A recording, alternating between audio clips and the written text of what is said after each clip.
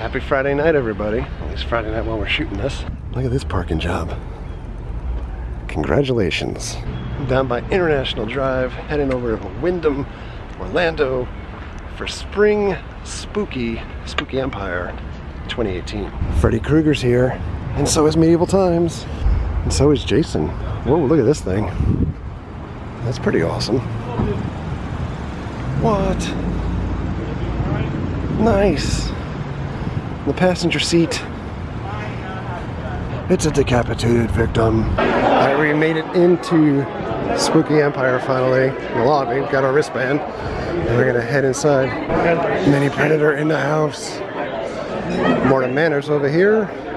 Oh, what's over that way? Alright, we made our way in. I don't know where to go first. Got t-shirts. I do like that #1 t-shirt. It's cool. Prints, patches, stuff. So there are a lot of booths and not a lot of people, so I feel really awkward filming anything. It might be a very quick walkthrough. Salt, and you will end right here. It'll be amazing. And if you totally screw it up, none of these people will catch you because they'll all be on their cell phones. What you're going to do is you're going to stand here and here. Not really there, but there. Put 1 foot there. Don't worry about it. It doesn't matter if he's okay. Take a photo of this. Awesome. Now make some noise for me, Orlando! Take a couple of steps back. Take a couple steps back. This is kind of like the splash zone over at SeaWorld, only with concrete. So, I don't want anybody to get hurt. Loving me. You're going to watch me live out the greatest moment of my life. Ready? Everyone, count with me. 1, 2, 3. Ladies and gentlemen, here's the impenetrable, sinister Mr. Six. Welcome to the International Drive Amusement Park. The Orlando Eye and the new swing set. I am back home. Spooky Empire was a little bit of a wash today. I honestly think they had probably more people that were vending than they did attending the event. So it was a little quiet. We're going to try to get back there again a little bit tomorrow maybe, and then Sunday, hopefully with Mary and possibly Jess, to get the vendors in and see some of the celebrities and all of that good stuff. Sooner than say it was bad, because I think the events are normally really good. We're just going to put a pin in it, and we will be back. It's Saturday. It's round 2. Spooky Empire. We're back in, walking the floor. Back with Jason masks like last year. Twisted Sister because of JJ French being here this year. Very cool. Our favorite shop, the Coffee Shop of Horrors. Mary loves buying their coffee. So today, main event Q&A session is Vinnie Vincent, formerly of KISS and the Vinnie Vincent Invasion. He's here to do Q&A and sign autographs and take pictures. We're gonna get online for the Q&A session. Literally all of Mystery Science Theater 3000 just walked by. We're coming in for Vinnie the Vincent. Alright, so I thought I would break into the video here because I think casual viewers of the channel may not know who Vinnie Vincent is and why is Vinnie Vincent at Spooky Empire. Vinnie Vincent was the guitar player that replaced Ace Frehley in the band KISS, and actually played on the record Creatures of the Night, although Ace Frehley's picture is on that record. Toured with the makeup, the last time that KISS wore makeup before they went to their non-makeup phase.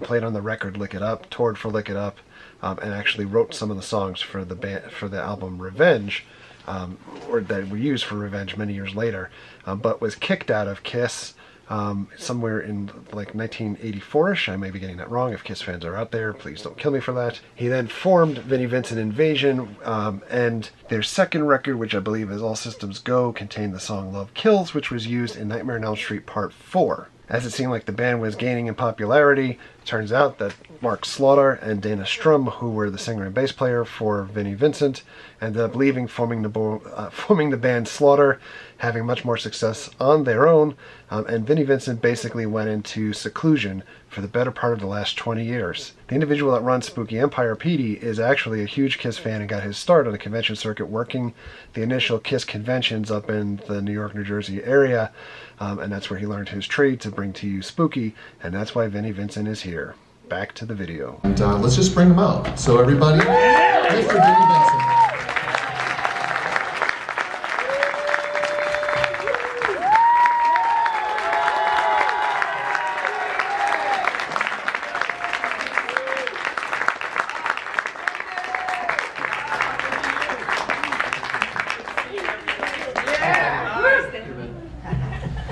Wow, this is amazing. Look at everybody here. Wow, this is great.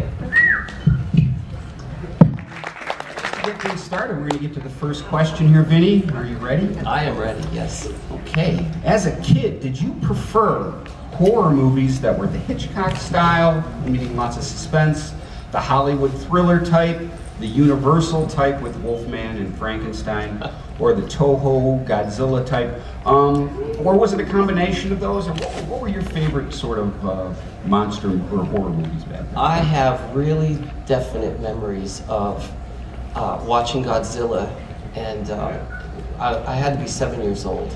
And it was a Raymond Burr one. Yeah, The original one. 58. And it was so real to me, you know, and I just, that hooked me, and I said, love it, love it, love it, give me more of this stuff, you know. And then the giant behemoth, I remember. Yeah. And these, I mean, they were done so realistically to me, you know, at least they seemed like it. But they're still great to this day because they had like a storyline, you know, and I loved it until I got to about, I remember it was about 1962 or 63, and Abbott and Costello meet Frankenstein. Yeah. And I said, geez, this is scary. You know, and then Wilbur and, you know, it's like, hey chick, Wilbur and chick, you know, and then Frankenstein and Dracula rises up, and I'm going, oh God, I can't look at this. You know, it scared the hell out of me. So, but I think I was about nine years old. You guys have much more stamina than I do, because that stuff scares me, you know. Stays with me too long, so I can't see chopping up people. You guys are good at that, but I can't do it. You know? Well, you should see. Have you seen some of the people here? They're walking around with the most elaborate costumes. God, look at these. Since we are here at the wonderful Spooky Empire Convention in Orlando, we wanted to ask a couple of more questions that are movie related.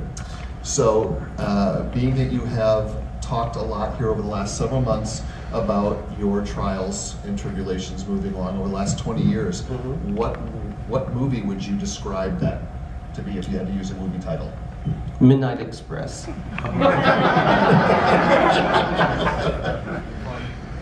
Anybody know that movie? Yeah. No, I don't know it. Yes. That was the one where the guy was locked into prison. Yeah. And that's where it was. It was a very well secured prison. And there was that moment where, you know, he got out, you know? That taste of freedom? Yeah. Do you remember that moment? Oh gosh, yes. You remember? He snuck out. Remember where he was losing his mind and, you know, all that started to happen? Classic. Yeah. Remember when everything was like, his parents would come and see him, and he'd be up behind the class and he couldn't get out, and they said, we'll send somebody to get you out. He never did, you know. And then there was that moment where, you know, You truly could believe it. I said, I know this. He's back, everybody. I know this moment.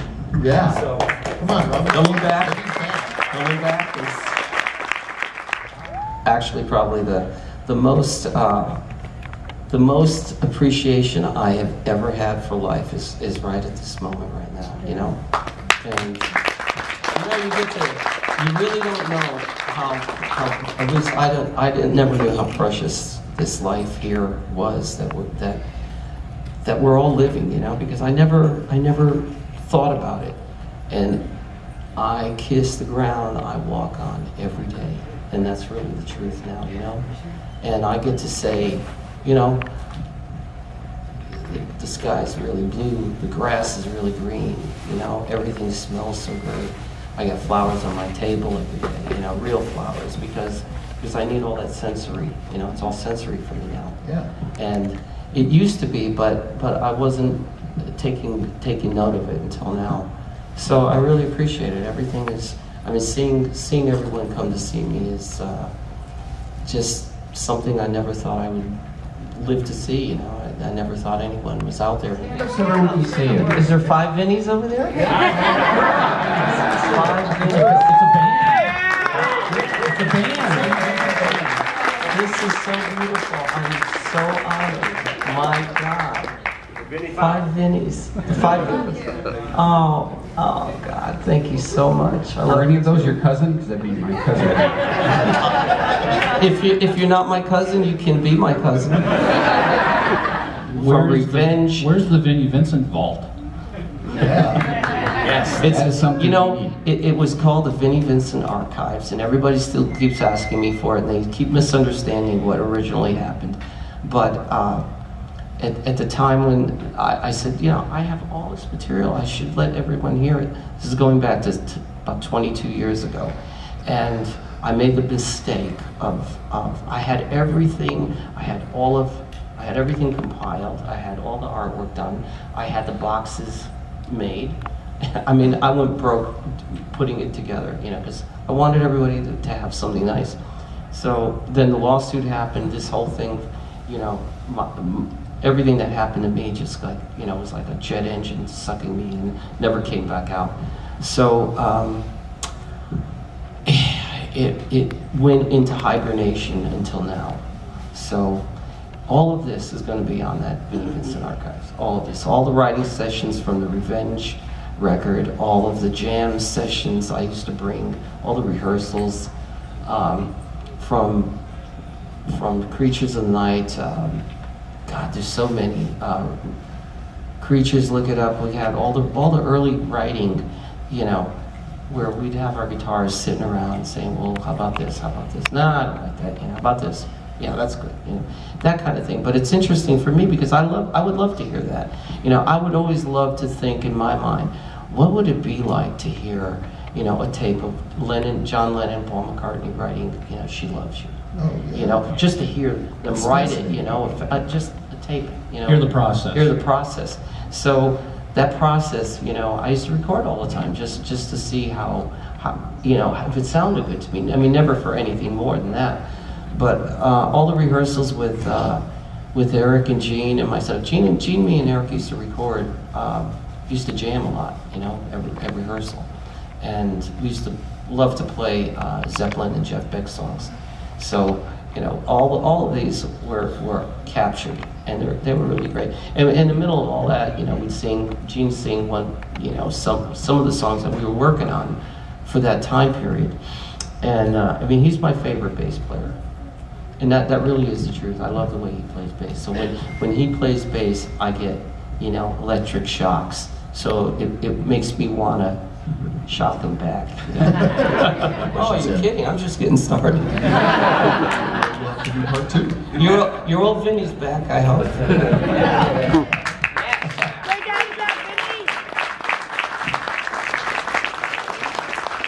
I feel like I never left. That's what's so great, you know. Well, so far in your career, though, what is the one thing that you're most proud of, accomplishment-wise? Wow. You can pick a couple. It was like it's more. I think the question is more not what, but that I did accomplish it. You know, because I can't believe I'm sitting here talking to you guys, and that all these beautiful people, you guys are here. You know.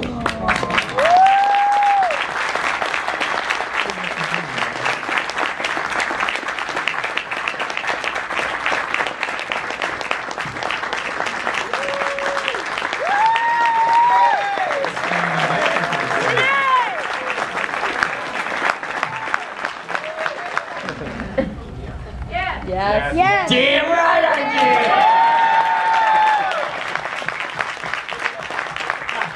Stumbled upon Johnny and Melissa from Haunt Scene, getting the proper picture set up. You guys should be following Johnny and Melissa Haunt Scene videos on YouTube.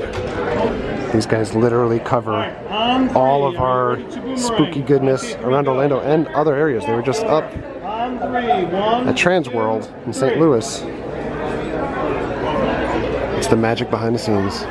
All right, Spooky Empire Day 2, Saturday. We're out of here for now. We'll be back again tomorrow. I love Costa Rica. It's Sunday. We're back. Spooky Empire 2018, Spring Spooky. Merry sneezing. We're here. We've not had a tremendous amount of success the last 2 days that we were here. We're gonna make it all work out today. I'm gonna show you the vendor floors, some tattoos, cosplay, celebrities, real life, Jason Voorhees, Michael Myers fighting each other, a Velociraptor, this trailer. We see it all. Check out this Walking Dead car. Not only are all these guys painted on here, it's signed by everybody. They got little figures up there too. Oh my god, Riptide. That's ridiculous. Hey, you dumbass. We're coming in. It's a Spooky Empire booth. Lots of spookiness, including Vinnie Vincent. Before you drive. Pikachu? And then Caricatures. Mary's looking around. It's a lot of artists. Mostly artists and t-shirts. Got some bootlegs. Bootlegs my favorite. More art. I love Dave Cook. These are the folks that made our Gingerbread Man Gen 1 that they had, which is sold out here. You can go to their Etsy store though. It's Image Motor Productions. They've got the stab version. The fire version is amazing. I had considered buying that the other day. I didn't pull the trigger though. We've got the baby compies.